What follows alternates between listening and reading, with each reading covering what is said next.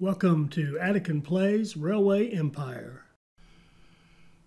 Alright, hi, this is Attican and welcome to another Railway Empire video. This is part 3 of our playthrough of the Dominion Day scenario from the Great Lakes DLC.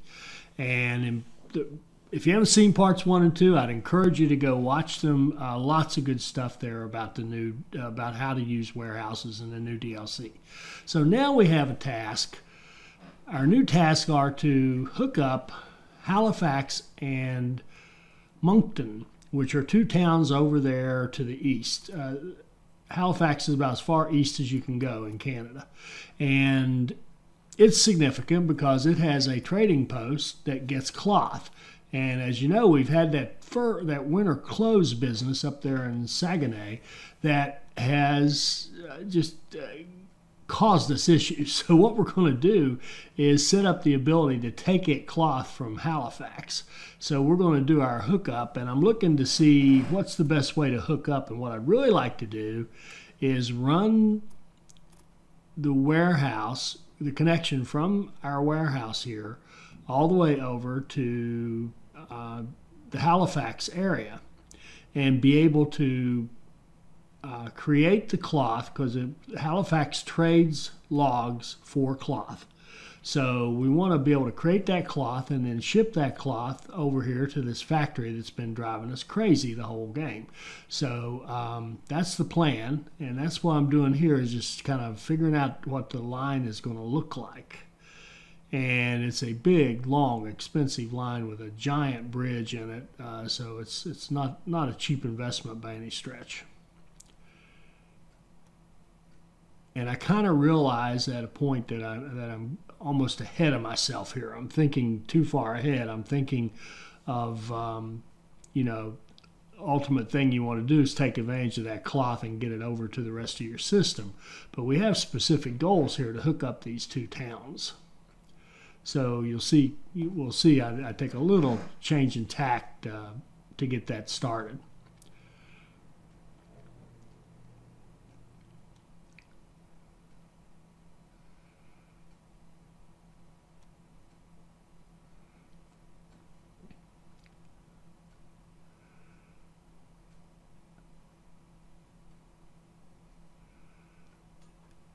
But here we're going to put a warehouse near Halifax so they can pick up that cloth and deliver goods to Halifax.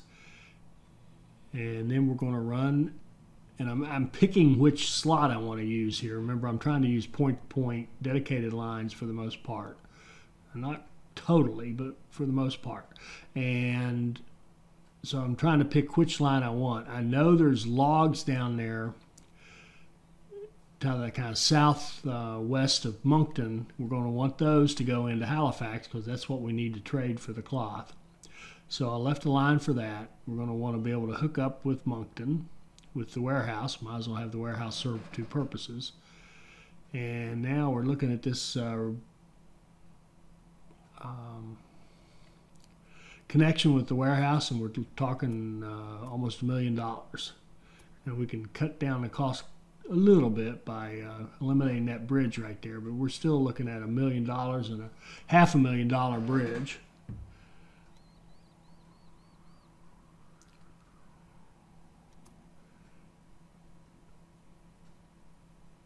So even as we get rid of these little bridges, we're still, it's a tough place to go because you got a lot of mountains. You got to work your way around the mountains, then you got to cross that giant waterway, build a huge bridge, and you got to get over our existing track that goes from Saguenay down to Quebec.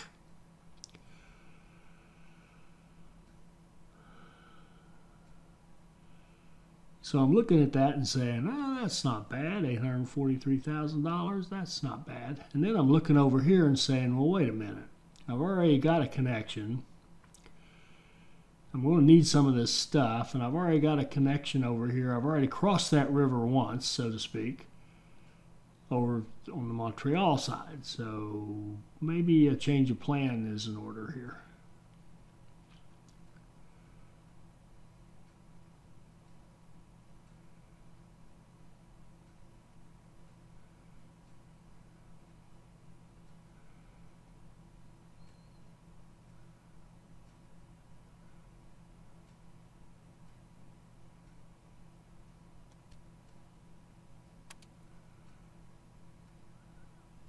So right there, I'm seeing how long would it take me to get that 900 grand to build that road. And how long do I have to do this? I've got till 1866, so my time's okay. So I take off and say, all right, let's just accumulate the cash and build that big old expensive route.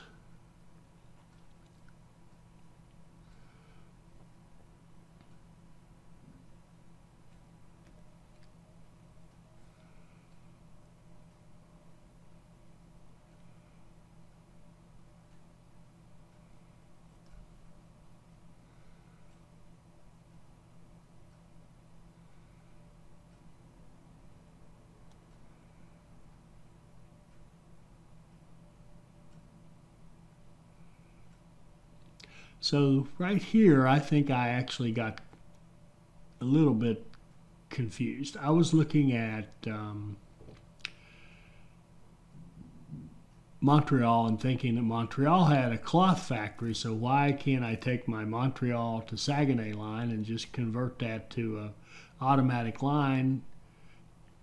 In fact, I'm going through and making sure the lines Montreal to Quebec and Montreal to Saguenay are automatic because we want goods moving back and forth.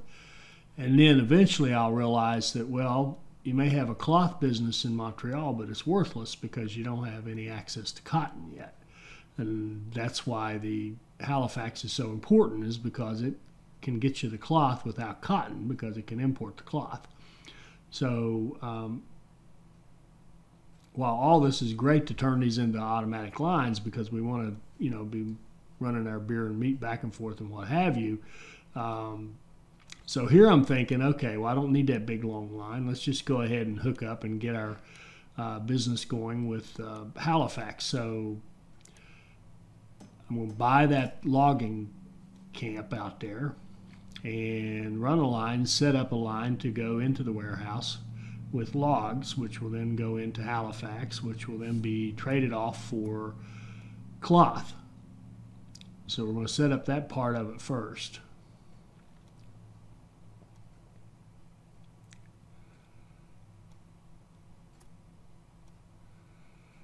So we're going to use the lowest line. Remember, I'm still trying to do the dedicated lines, and you'll see what I end up doing here. I don't know if I'd recommend this approach. So you can watch this and kind of see what it works, but I'm not crazy about it.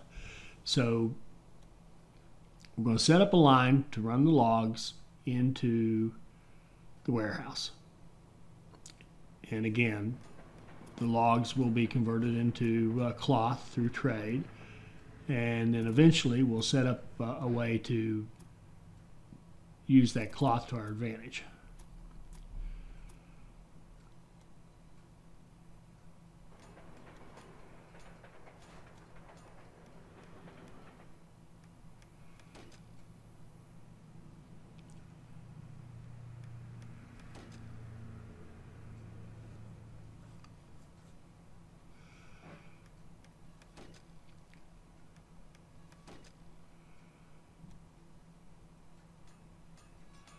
So there we go. We've got a simple line. All we need to do is say, figure out what we want. So we want to get wheat, we want logs, and we want cloth, of course.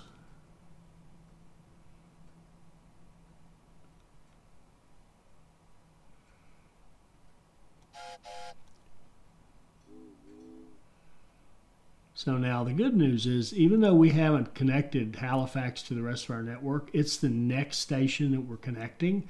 So we can go ahead and connect things to Halifax or to that warehouse. In fact, that warehouse, we haven't even connected to Halifax. What am I saying? We just have a warehouse out there that happens to be close to Halifax. So we have not technically connected to Halifax yet. So what we're going to do here, here's the way we're going to get our quick connection. We're going to run the wheat, which we need anyway, from the system, from over here where we already have the wheat field. In fact, we own that wheat. And we're going to run it over here, connect it into that log line that we just set up. And that's going to give us the ability to actually have our connection, because once we connect the two cities to that warehouse, we are connected to our network. Because of course that wheat goes into Montreal, into our network.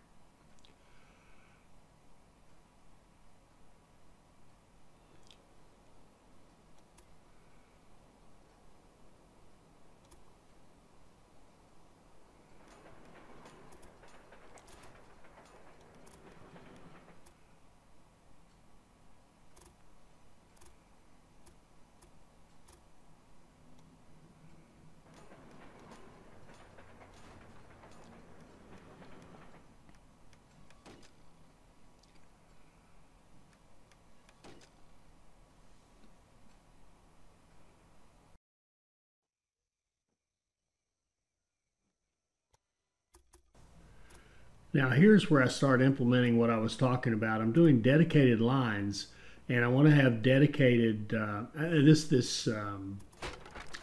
want to have dedicated places for each line to come in, so it has its own platform.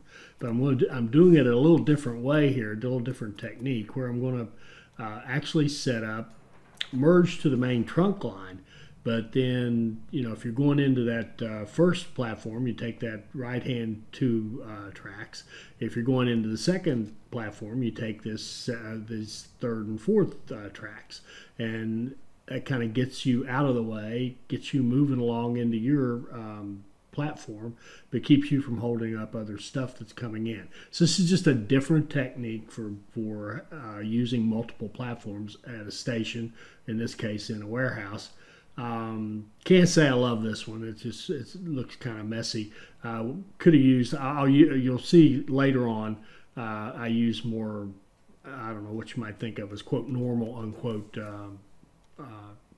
track layout to do multiple tracks. But anyway, this is just something different. So now we're going to hook up. There we go.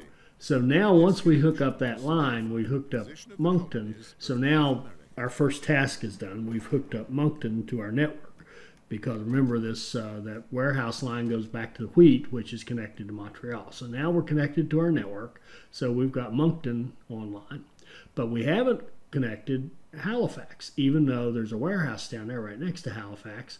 Reason being, of course, it's not really truly connected. It's going overland. The warehouse feeds Halifax overland. So we're going to put a little station in here in Halifax, even though we're never going to use it. It's just going to sit there, and we're going to build one little line that runs over to one of the platforms in the warehouse. Our efforts here are significant. And there we go. Now we have our connection to Halifax. So we've got them both done from the United Kingdom. And looking good there. So we did that very quickly. And now we want to think about how are we going to get take advantage of that cloth. But right now we're going to feed some wheat into the Halifax warehouse, and we're feeding logs into that warehouse. And notice we have to send wood to Halifax, and we have to transport loads of cloth. And transporting the loads of cloth, of course, we have to have some place to send them to. Now, one thing we could have done here is just build a second warehouse a few miles from that first warehouse and just move the cloth literally from one warehouse to the other. I think that would have closed out the task, but that would be pretty cheesy. And we want to do something that's going to be useful to our overall economy as well.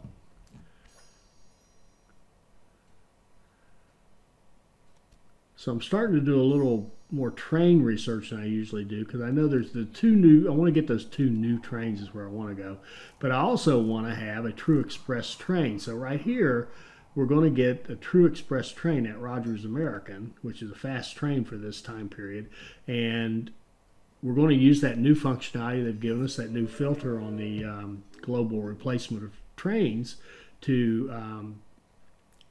our advantage here in a minute, as soon as we have some cash stored up. But right now we're going to set up a line between Moncton and the warehouse. So now those goods that are coming into the warehouse can feed the growth of Halifax, but also feed the growth of Moncton, because we can set up this simple little line that runs between the warehouse and Moncton, and that's going to allow that line to take goods out of the warehouse and take them to Moncton.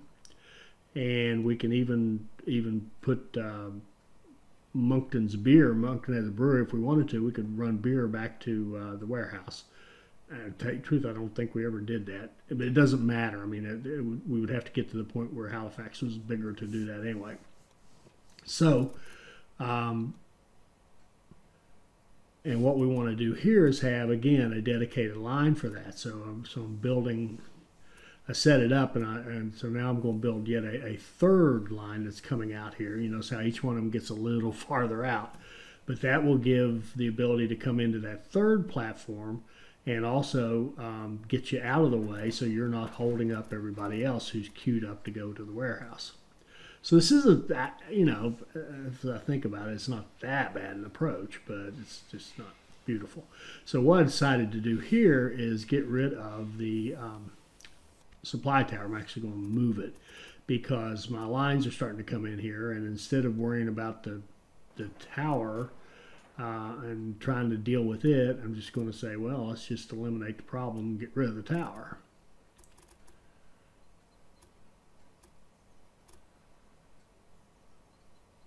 So we're kind of using an old school technique here.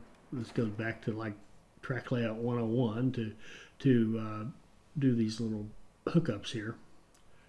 And now we're going to tell the warehouse to go over to platform 3, which isn't being used. That's for the Moncton run. So now the Moncton run will be out of the way, and now that I'm watching this, I'm thinking, should have reversed all this. I should have had my busiest line, which would be the logs, go into that number 3 because it has the longest lead up. And that way the log line, if there happens to be jam up, can actually move out of the way and let the rest of them function. The Moncton one, I'm only running a couple of trains, so it's going to have the least likely impact on traffic. Should have run it into the first one. So, that's a thought. Just food for thought for next time. If you have a line with a lot of trains, use the longest run up on it, of course, because that way the trains can get out of the way in case there's a problem, in case they are causing the traffic jam. And it's not a big deal one way or the other. It doesn't matter. So here I finally figure out, oh, wait a minute. My weaving factory can't get cotton, so it's worthless. It's not going to send any cloth up there to Saguenay. So the way we're going to get cloth is back to when this video started, which is this big line. So now we need to hook up a line that goes from our warehouse and gets over the river and hooks up with the lines we've already created.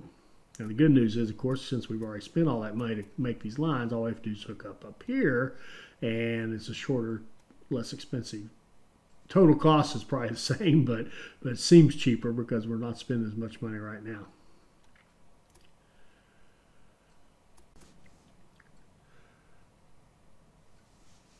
Now I'm trying to use the new functionality from version 1.4 and make that flat crossing across that line. Of course, that's a busy line. Now this is, I would say, bad move on my part to do that. It would have been better just to build a bridge coming out of that warehouse. It wouldn't be horribly expensive. We got good money now. It actually matches elevations better coming out of that warehouse and then going over here to what we're looking at on the right, where you've got high. So it's kind of a high to high thing. So you'd have a pretty flat run for their trains, and we could get across this and double track down through here. And of course, all this is so that we can deliver cloth to Saguenay. But the second line is going to be just impossible to put in because, look, we don't have any room. And, if we're going to try to do a double cross here, because you got those mergers coming out of those two lines from Saguenay, it's just going to be really difficult to get that to fit in there properly. So I struggle with it and finally decide to go to plan B and just do part of the just have a single line crossing the tracks. And again, it would have been even better if I just built a bridge. A bridge with double tracks would have been more efficient. It wouldn't have cost that much money, and it would have kept trains from crossing that busy line. But that busy line is not that busy. I mean, there are definitely trains coming through there, but it's not like it's constant. So here you go. I'm just going to cut it off right here and build this one side of the connection. And that way I can get my double track, and then the trains can just wait there, cross over, go into the warehouse, and wait on the train prior to come out before they go. The next one comes in. So it'll all work great. It works just fine. But a better design, I think, would have been just bite the bullet and build the bridge coming out of that warehouse.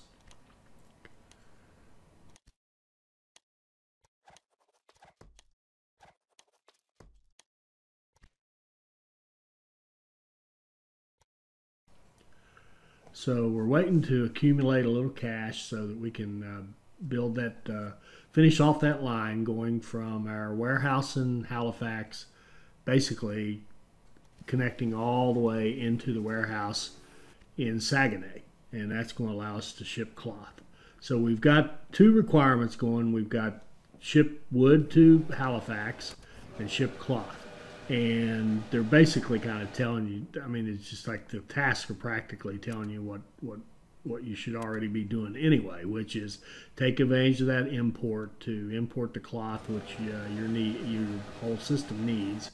And in order to do that, you need to ship wood. So they basically tell you ship wood, which is what you would need for the cloth, and ship cloth, which is what you need to improve your whole economy. So the tasks are just almost like a to-do list here. They're not really, I mean, it's just what you should be doing anyway. That's what I'm trying to say. So now we've got our line going, and now we can set up a line which is going to take stuff out of the Saguenay warehouse and move it to the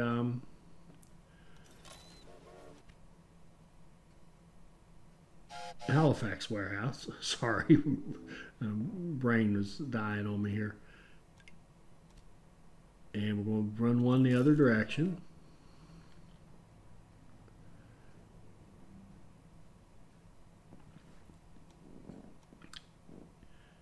And about right here, where I'm only seeing the one train, I'm wondering what's going on. So I realize I haven't set all my signals. So shame on me. You should always be in a rhythm where you lay your tracks, set your signals, put in your supply towers, then run your lines. And occasionally, when you get out of rhythm, it just sort of get out of order. It just sort of messes you up a little bit. But I'm still perplexed as to why there's only one train coming here.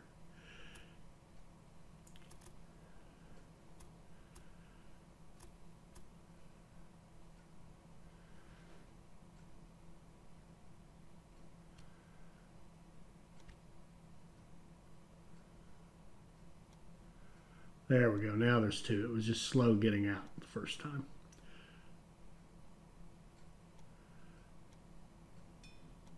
So now we're going to set it up to run into the appropriate platform up in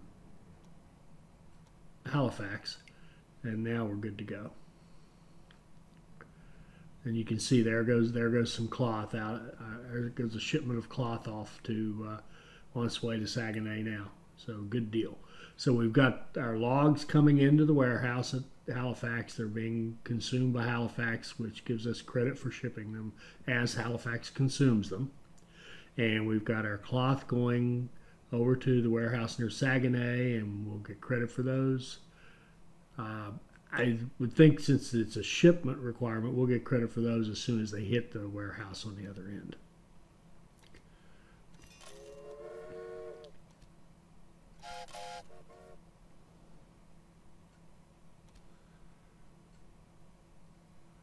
Now the good news is, of course, too, that warehouse in Saguenay has a lot of good stuff to help cities grow.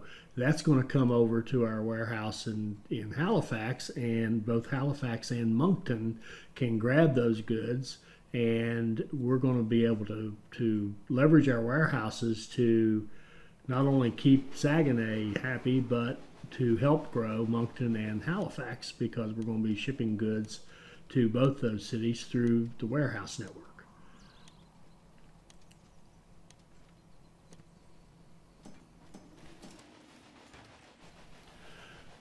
Now, since I know that cloth is on its way, and that tailor is going to go from being worthless to being valuable, why not buy it? So we're going to own the tailor, and that tailor is going to create winter clothing, and we're going to have customers for it. We already have lines set up where it can ship its goods. And overseas goods are highly valued at home. Lovely to see more commodities arriving from the North American colonies. and there we just hit our wood shipment requirement, so we've got our 35 wood shipped off to Halifax. Won't be too long till we get our cloth.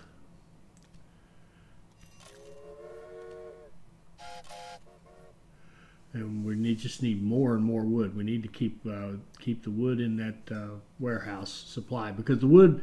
The thing about these all these trading posts that are trading for wood, the wood is also used to help build the city. So it's a popular thing. And now remember, we took out. Well, I took out the supply tower, so now I've got our locomotives running without supplies, so we've got to put one back in. We'll just move it down a little ways closer to more toward Moncton, away from all those merges that we set up. Put a couple in there. So remember, this is my favorite mistake, is to forget my warehouses. So back to what I was saying about the rhythm. Lay your tracks, set your signals, put in your supply towers, then set your lines. Keep it in that order, and then you don't get messed up. And I, of course, violate that rule constantly. So those guys, as soon as they pass through the supplies again, will be fine. And we see that we not only did we think we needed more trains, but we need more logs. So we're going to bump that up a little bit and keep the logs moving.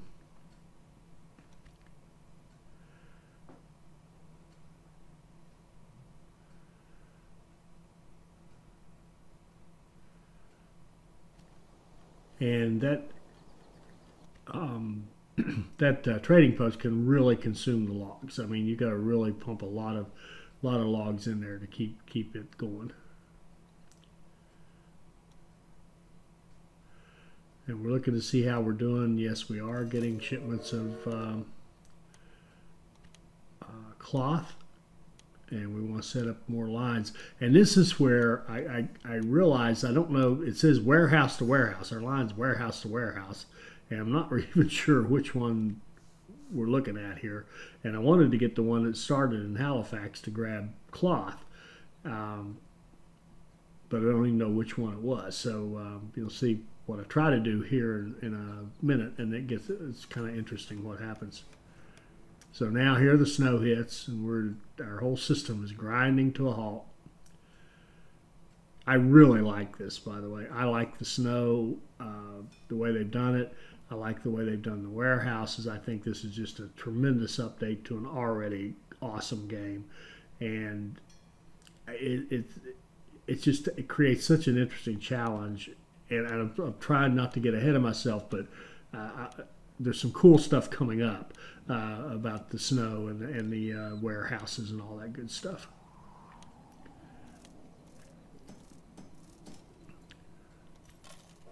So now we got some money. I want to go ahead and get those express lines or those passenger mail lines set up with a faster train.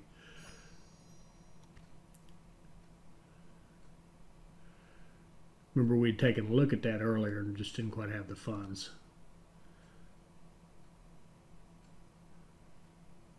And while we're just kind of waiting on stuff to happen here, we're just waiting on the cloth to ship. But a quick comment is that the way you see how we got over $1 million now, unless you're saving up to buy out a competitor, that's about the only time I've seen in this game where you want to actually, quote, save, unquote, your money. You should be spending your money as fast as you can. In fact, the way I try to play is that as soon as I have money, I build a new line or build a new station, put more trains out, whatever, until I'm broke again, and then I play it, let the game run for a little bit to give me some more money, and then I go do it again. I think you should always be investing your money as quickly as you can, particularly in these scenarios, because they have time limits and you've got to build everything up as quickly as you can. So anything that you can do, that you can build something that's going to make you more money, that's going to increase your revenue, go do it. Don't hesitate. Don't let's sit there and hold cash. And the exception I would say to that was, if you notice, if you think back to part 1 and part 2, particularly part 1 of this series right here, I held off a little bit on my initial buildings there because I wanted to see what the scenario was going to make us do. So I didn't want to spend a bunch of money putting together like a big, four city cluster out of our original 4 cities, and then come to find out that I need to do something totally different, and that spending all that money means I really can't do what it is the scenario wants me to do. So there's 2 cases where you might hold off on your money. One is when you're getting your feet wet in a scenario and you're trying to figure out what are they going to make us do. You might want to hold off a little. And then the other one would be to accumulate money to buy somebody out. Here is the interesting thing. I renamed this warehouse to the HALWH, the Halifax Warehouse. But look what happens. See what it says up there? The route says warehouse to warehouse 9. It didn't pick up the name. It thinks that it's calling it warehouse 9, which is probably a behind the scenes name it has for it, but it should be displaying to me warehouse to warehouse HAL or HALWH. So the whole reason I named one end of that was so I could tell which side I was doing. So I actually got frustrated and said, well, if I can't tell which one it is, I'll just build another line that literally starts with the Halifax end, so I know that it's working correctly.